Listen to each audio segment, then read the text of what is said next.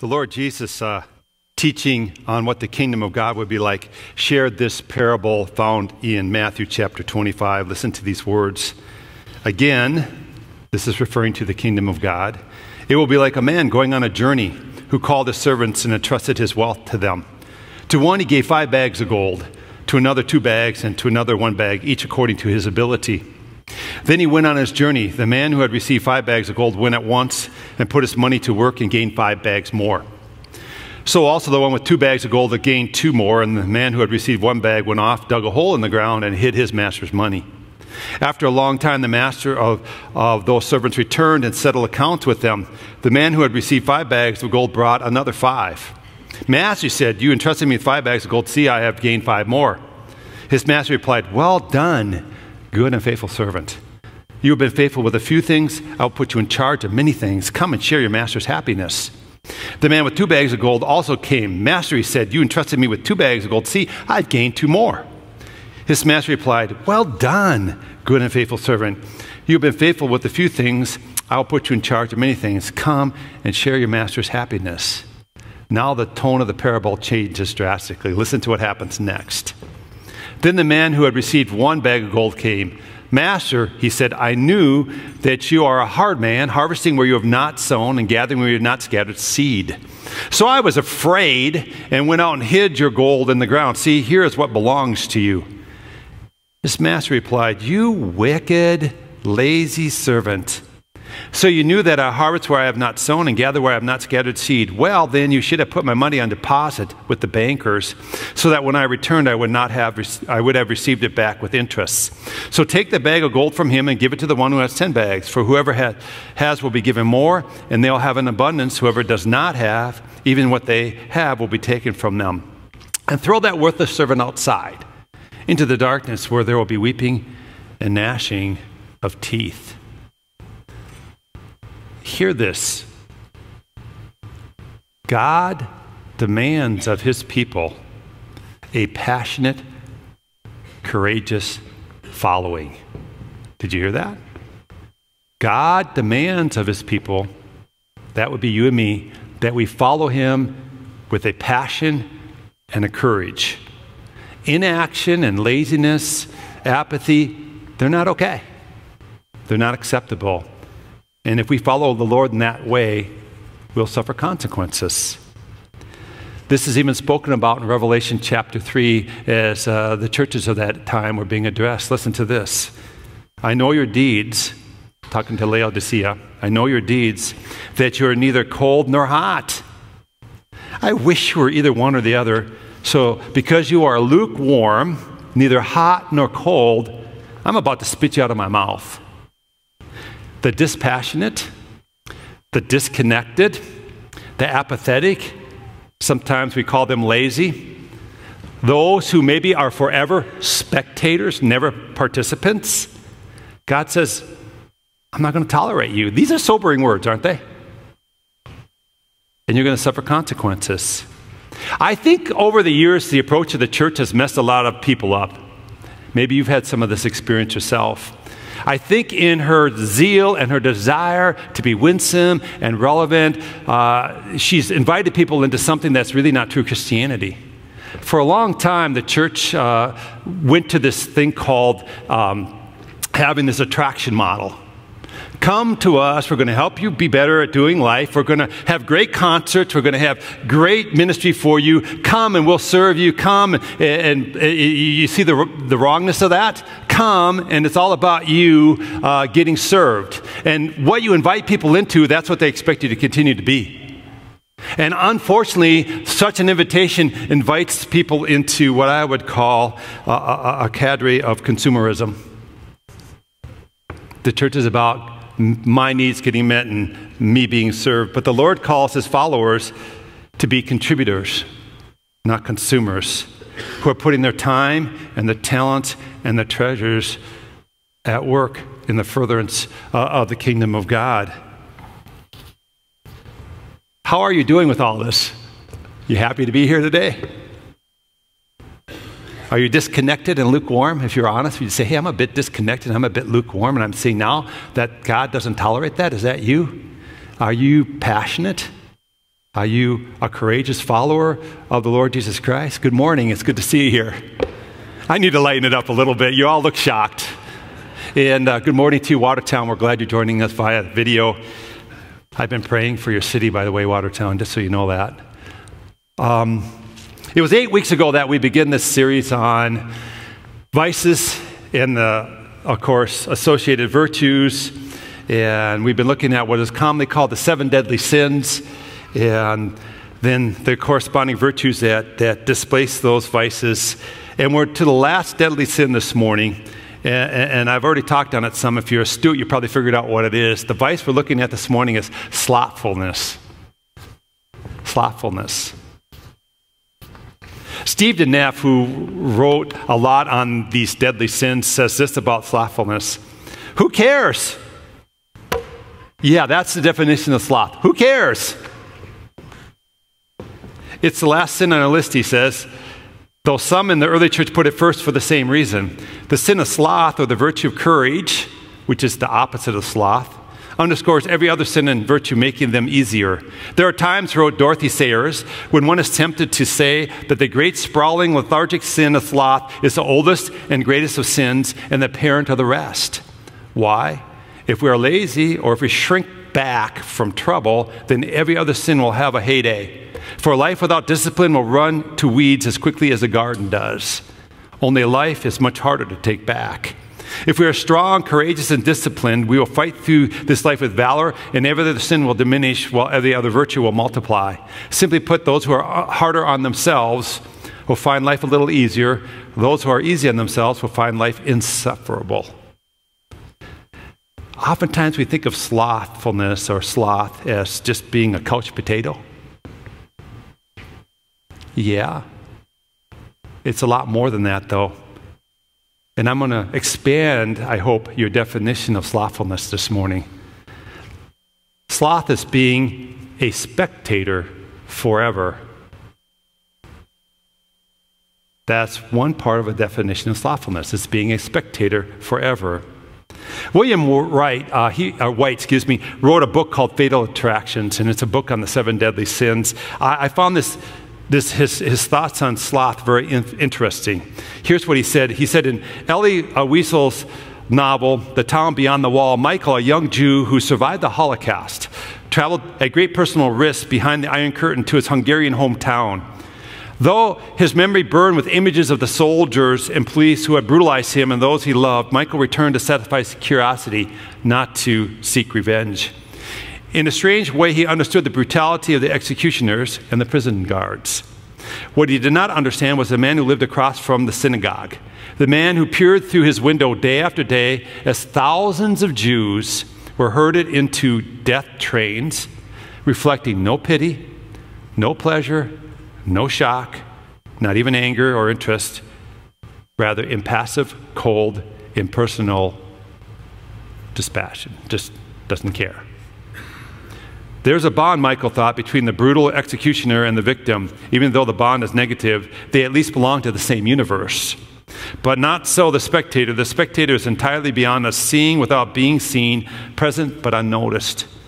He concluded, to be indifferent, for whatever reason, is to deny not only the validity of existence, but also its beauty. Betray, and you are a man. Torture your neighbor, you're still a man. Evil is human, weakness is human, indifference is not. Wiesel's anger toward the spectators not unlike God's response to the people of Laodicea. God could understand hot, God could understand cold, but lukewarm was out of the question. So what do you think of when I use the word sloth? Somebody laying in a hammock? Too lazy to get out of bed? Watching TV show after TV show? Is that what comes to your mind when you hear this word? The Bible even talks about the one who's so slothful that he won't lift the spoon from his plate to feed his face. I mean, and that there's nothing erroneous about thinking that that's part of the definition of slothfulness. But get this, sloth is more than idleness. It is the sin of disconnecting. It's the sin of disconnecting. Sloth is being in a crowd of people in New York City and walking by a woman getting beat up. It's disconnection. Sloth is the chemical company who knowingly pours toxic waste into a river or a landfill. Sloth is the well-fed, the well-off, ignoring the needs of the desperation of hunger of their fellow human beings, whether it be in their neighborhood or around the world. It's not that we lack information on what matters in life. We lack initiative to do anything. We just don't care enough to do anything about any of these kinds of things. This disconnection is frequently called apathy, and we're calling it sloth this morning. Let me ask you a question. This isn't gonna, I want you to be as uncomfortable as I have been looking at this for a while. So I'm going to ask you a lot of reflection questions this morning. What do you disconnect from? And why? Is it because it's a hard thing you want to have to face up to? Is it demand some things from you don't want to do? I'm going to tell you something this morning.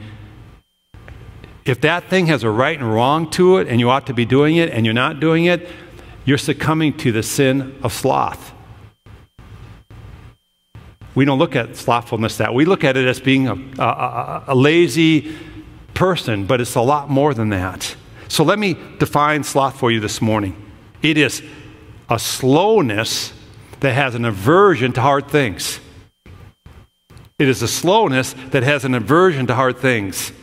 It's taking the easy way out and being satisfied oftentimes with the trivial of life. It's letting the small, trivial things be what you do life for. It's not doing life as God would have you do life. Let me give you some quotes on slothfulness. Henry Fairley said this: it's hatred of all spiritual things that entail any kind of effort. St. John of the Cross said, it runs fretfully away from everything that is hard. The more spiritual a thing is, the more frustrating they find it. And then A.W. Tozer said this: one of the greatest foes of Christian is religious complacency.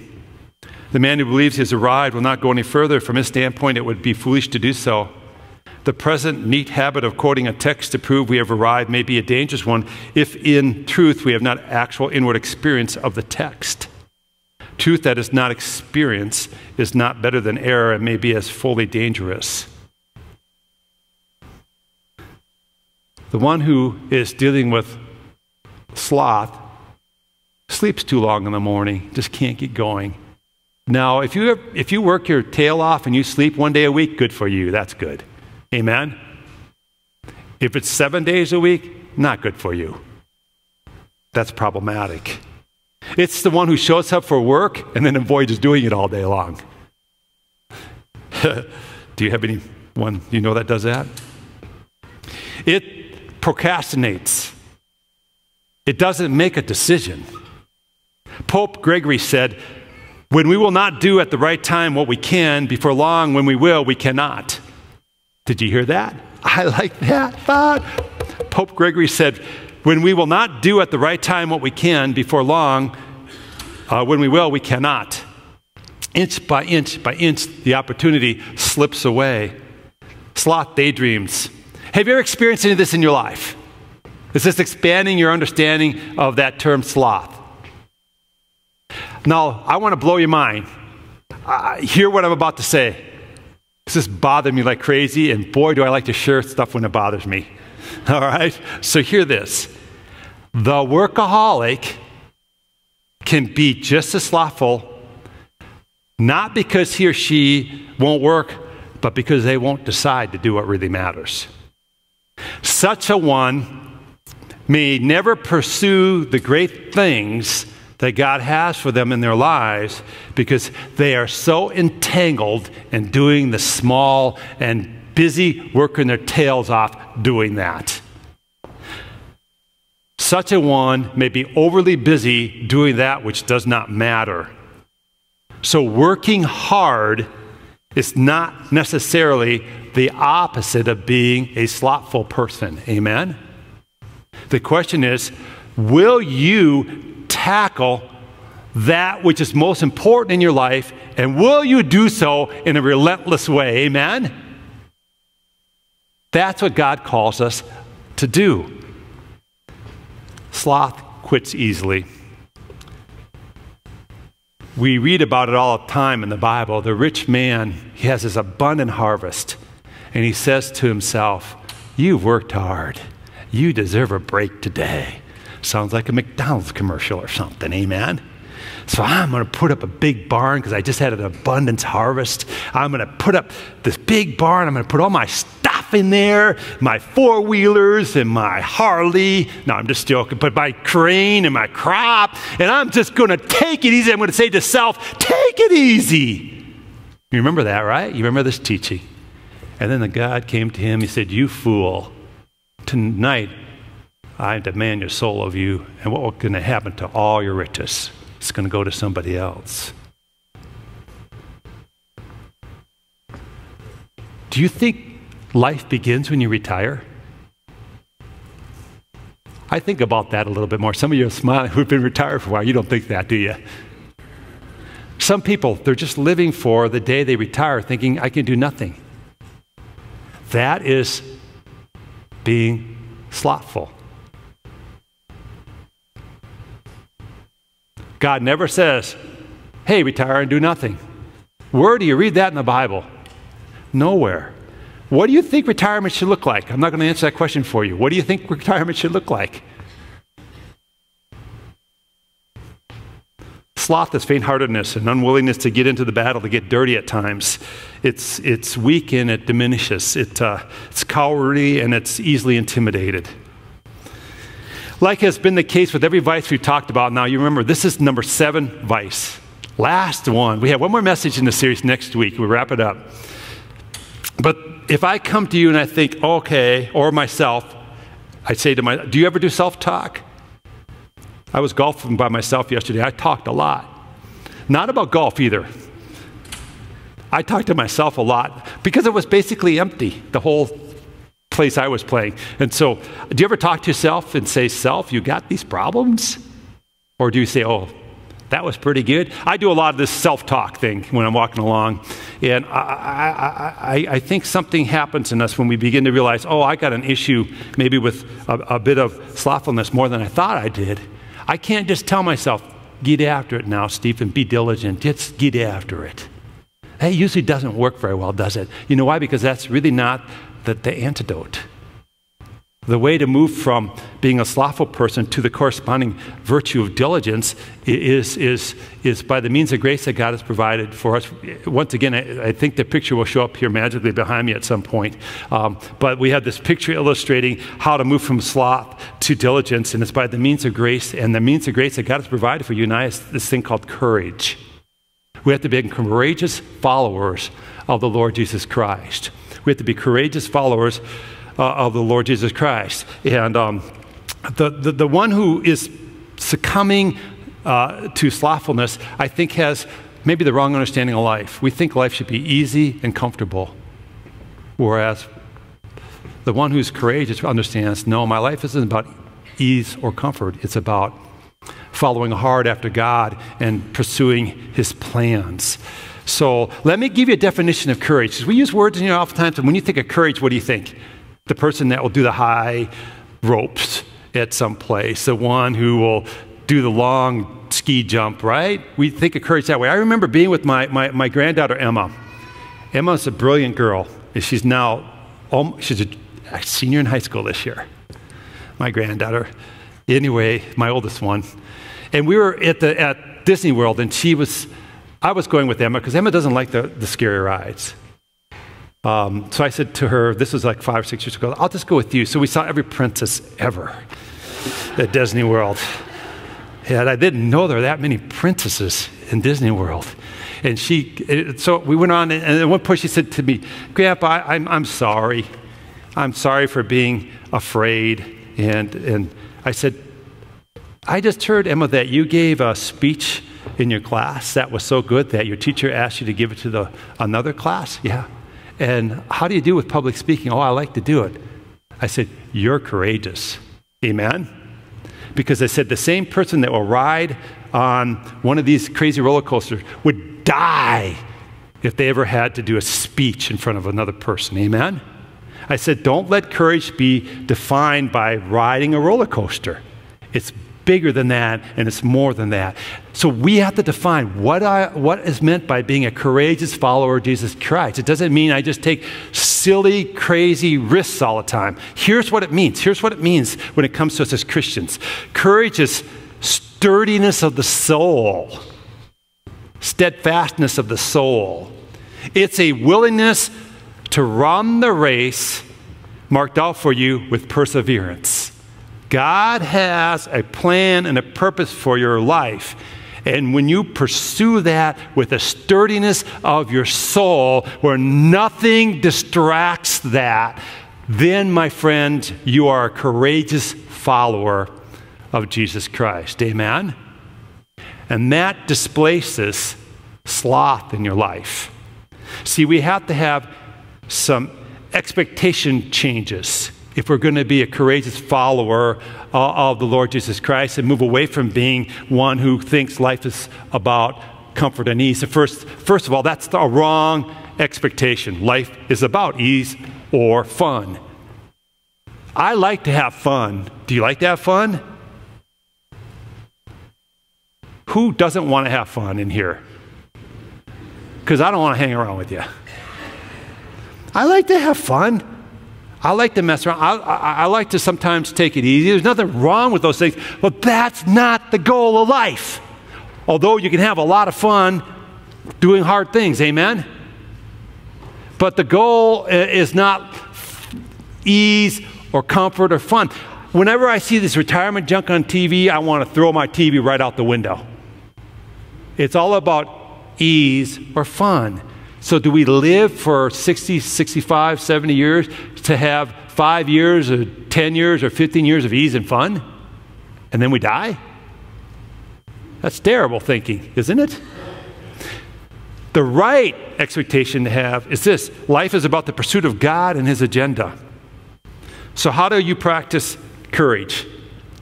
How do you pursue God's agenda? We have a video here from one of our own. Her name is Ellie. She attends our church. She has some great insight on how to practice courage in your life. So we're going to watch that right now. Hi, my name is Ellie Vilhauer. I've been going to Grace Point with my family for a little over a year or so.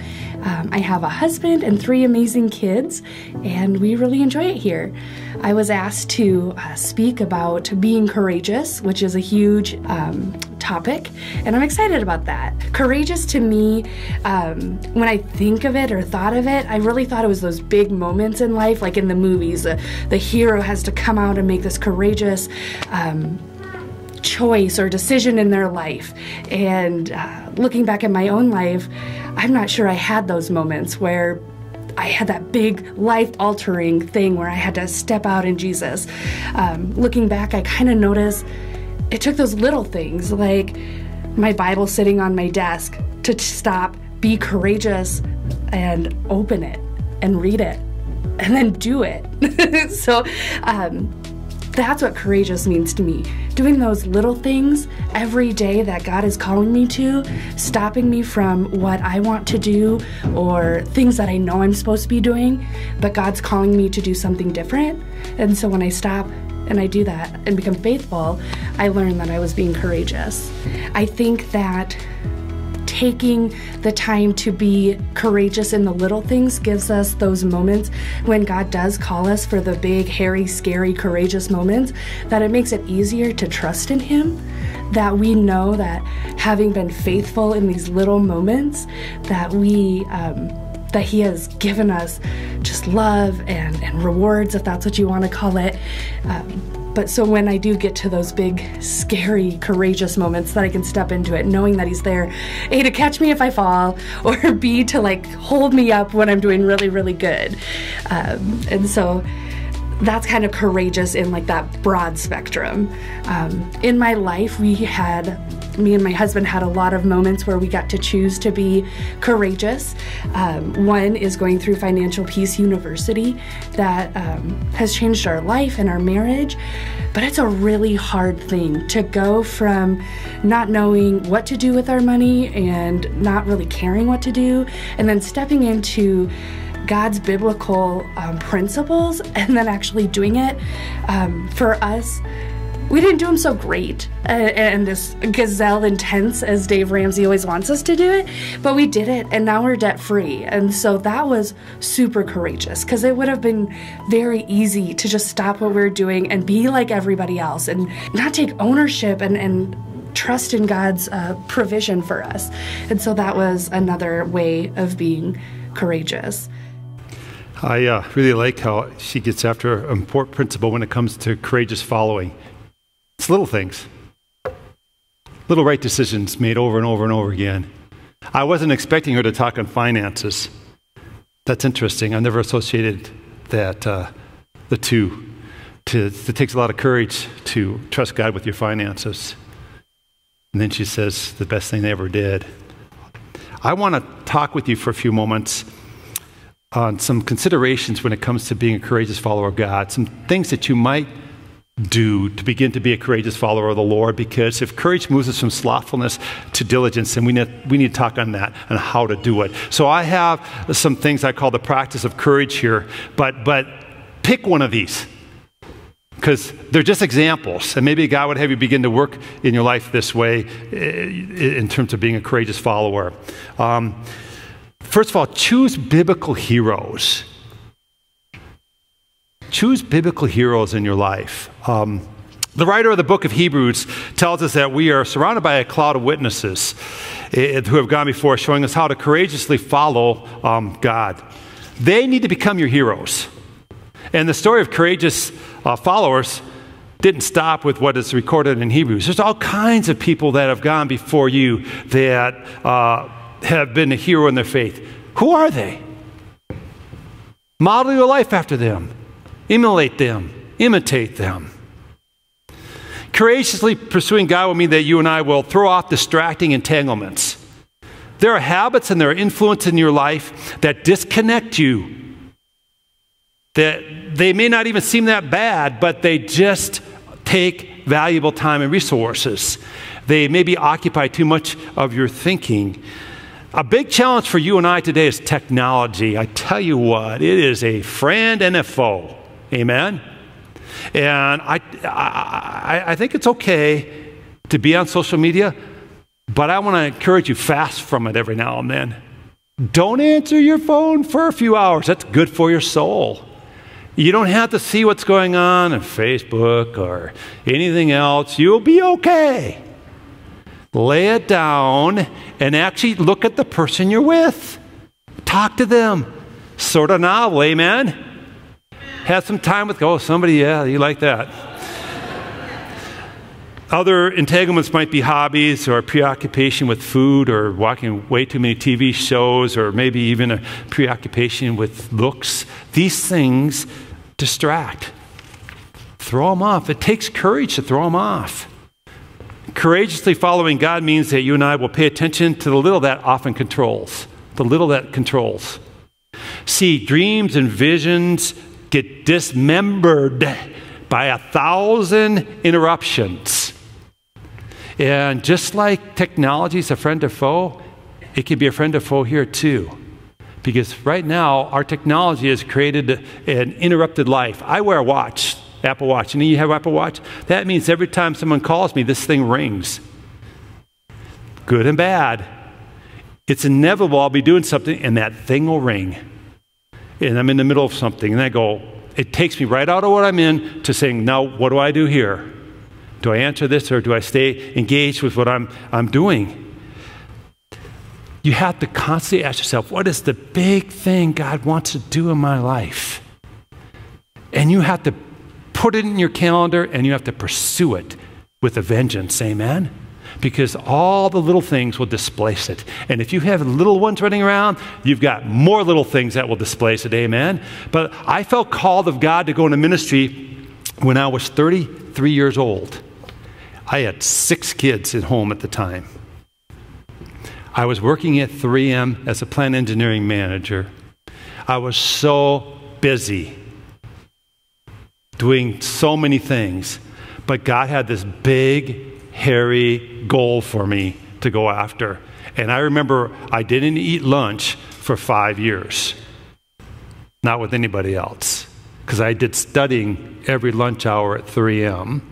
And every Saturday morning, I got up before everybody else got up for a few hours and did that. Every Sunday night late, I did that studying because God was challenging me with this big goal.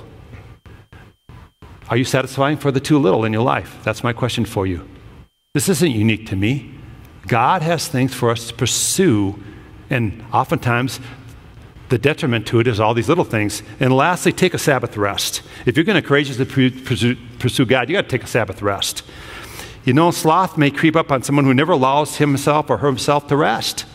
And that's why you think, oh, I just want to retire so life will be easy. You might have a wrong view of retirement because you're not learning how to rest now in the Lord Jesus Christ and be rejuvenated and recreated. Listen, you're not wired to go 7 days a week without ever stopping to work. Sometimes an illness, sometimes, sickness is just a response of a work. Sometimes when you're daydreaming, you can't focus and you feel apathetic, it's because your mind's saying, I'm taking a Sabbath rest, even though you're not giving me one.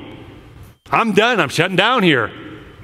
And I think part of the problem we have in the world in general and in the church world is that we don't understand how to correctly regenerate weekly in the Lord Jesus Christ by letting our bodies have a break. Amen? And taking a Sabbath rest. The problem we face as Christ followers is everything that we do, I know this is my problem, is super important. So you think, I can't take a break? What will the kingdom do without me? It'll do just fine. You're no good to the kingdom of God if you're burnt out and tired, fried. So now we're to the virtue diligence. I got to wrap up quick. Like usual, I'm going over time. Don't look at the clock. If we actually are courageous followers of Lord Jesus Christ, it'll displace slothfulness in our lives, and we'll move over to this virtue of diligence. Now, what diligence means, the definition of diligence is this: steadfast, earnest, and energetic effort. That's all diligence means. It's a steadfastness, an earnestness, and an energetic effort given to the Lord Jesus Christ. When you practice the courage I just articulated with you, guess where it moves you towards? Diligence. It just begins to happen. And slothfulness tends to go away. So I want to encourage you this morning, be of good courage. Be strong in the Lord Jesus Christ.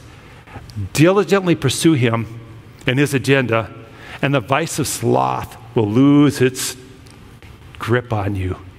And all of a sudden, you're over here experiencing what it means to be a diligent, earnest follower of the Lord Jesus Christ. I don't know about you, but the last 7 weeks have been super challenging to me. How about you?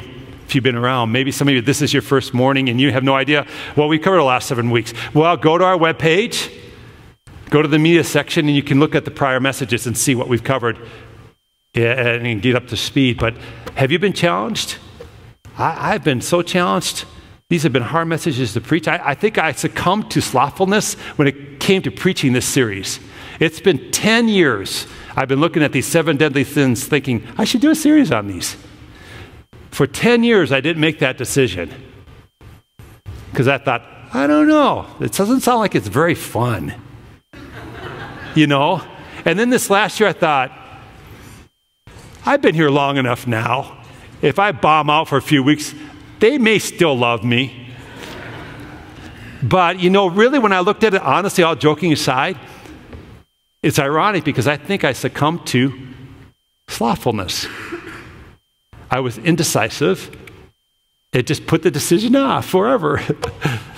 Saying, well, I should preach out of the Gospels or all these Old Testament books are really good. There's always a good rationalization for it. But anyway, that's my issue. I'm getting too personal now. But be honest with yourself when it comes to this thing. It's more insidious than we think it is.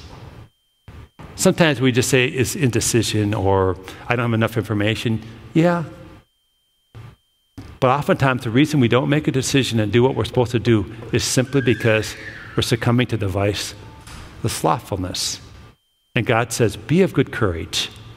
Make a decision. Be a person of action. Follow hard after the Lord Jesus Christ.